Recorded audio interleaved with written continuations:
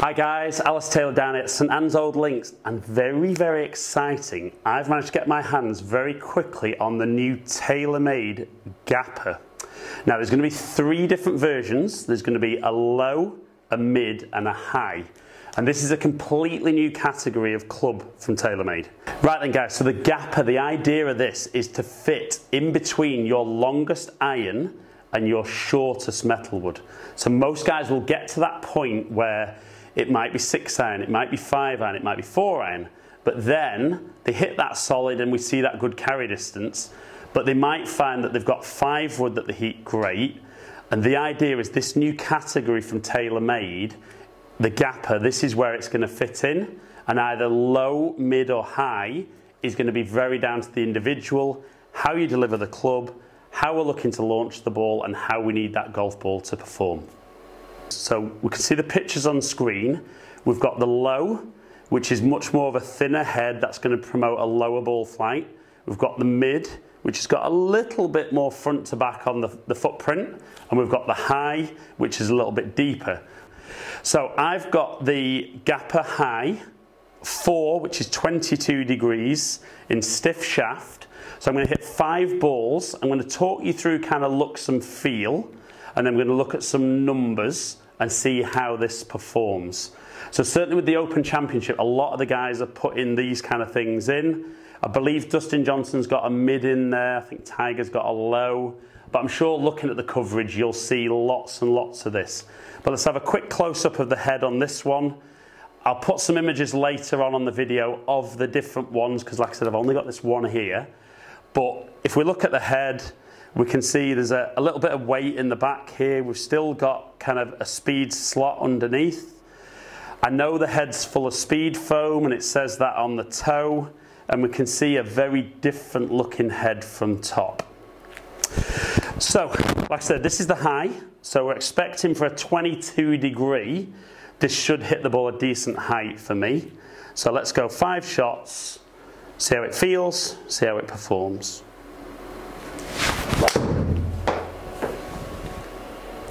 So good strike, not quite turning over. Pitching round about that 200-yard mark, which I'd be more than happy with a 4 iron. So that was good, 204. Okay, shot 2.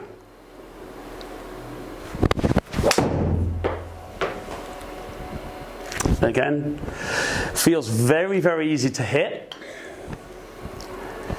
So any of you guys that watch my videos will be very aware that anything that's long, that's easy to hit, has always got an opportunity of going in my bag. 212 carry, so that's long for a 4 iron loft, but we're expecting with graphite shaft and more of a metalwood design that we're going to get some speed off this.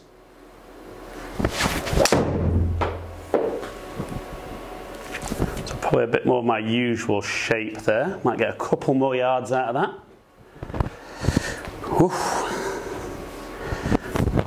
Speed foam definitely doing its job, so we like that. And let's go last couple with Gapr.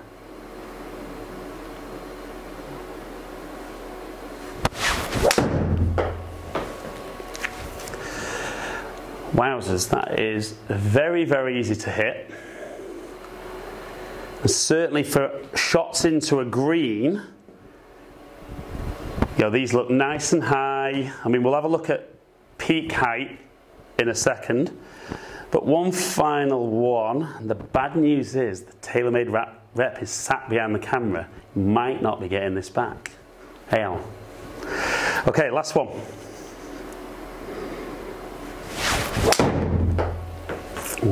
A little bit left. Didn't feel quite as good a strike, so it'll be interesting to look numbers wise. Still very good.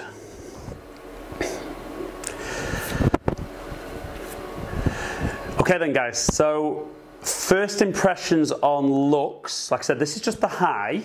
So even though this one maybe doesn't fit my eye as much as I expect maybe the other 2 do, performance wise they were great.